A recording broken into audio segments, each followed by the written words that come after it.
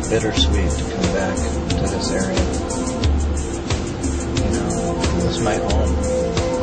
It's where I worked, where I ate, met my friends.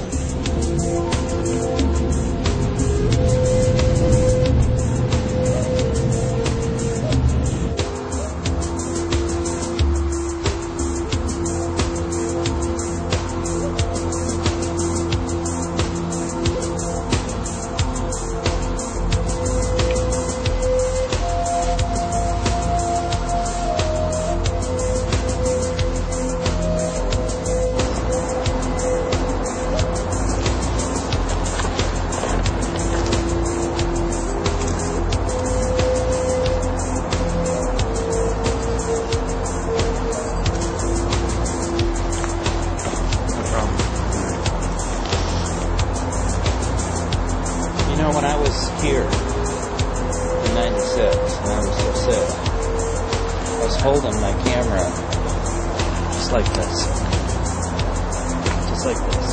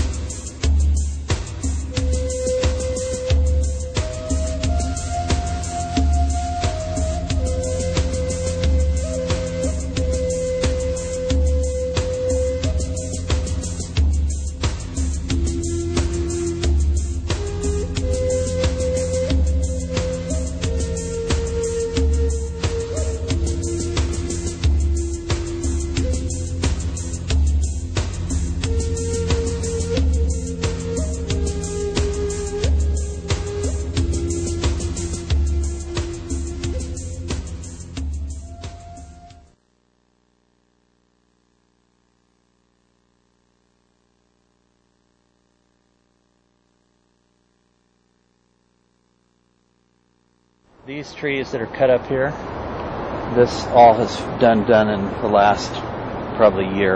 Okay. And they do that just to keep the path clear. I remember I think in the video you ran past your pack. You can see your pack on the ground, I believe. Well, that's where it was. Because I was coming from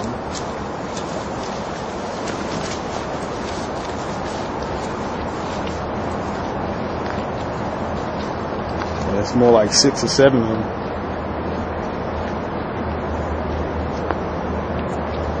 See, all these trees are newly down. I mean, they weren't down when I was here with Susie. Okay.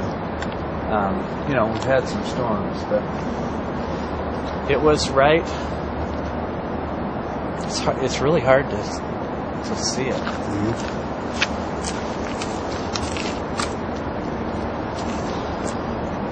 Right up in there, beyond,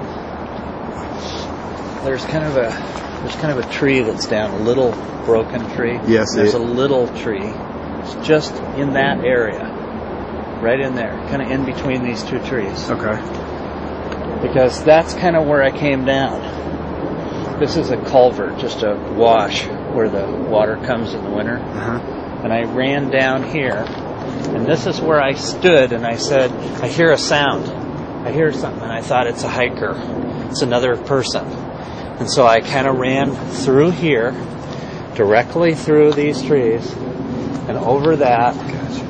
And that's when I kind of walked down that way, and then up over into the obelisk.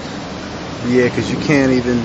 I couldn't see it. Right. It was right beyond that those little trees. Right.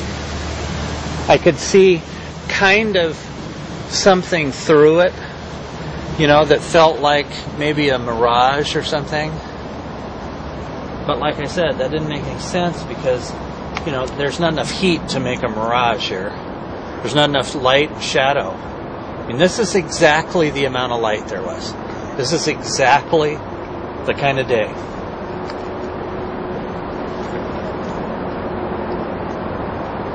And the underbrush was the same. Same amount of underbrush, same amount of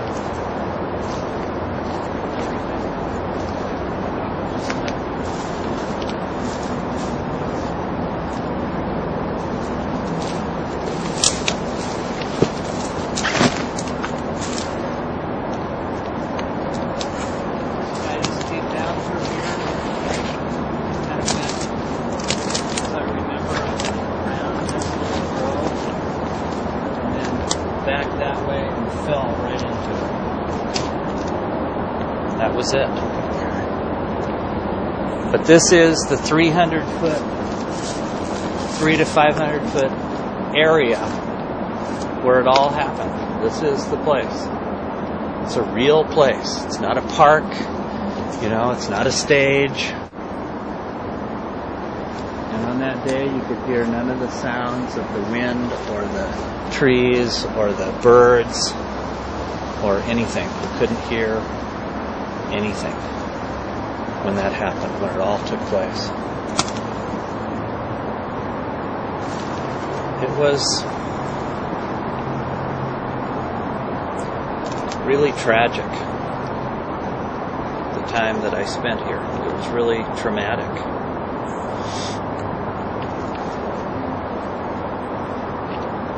And even this many years later, it still feels sad to me.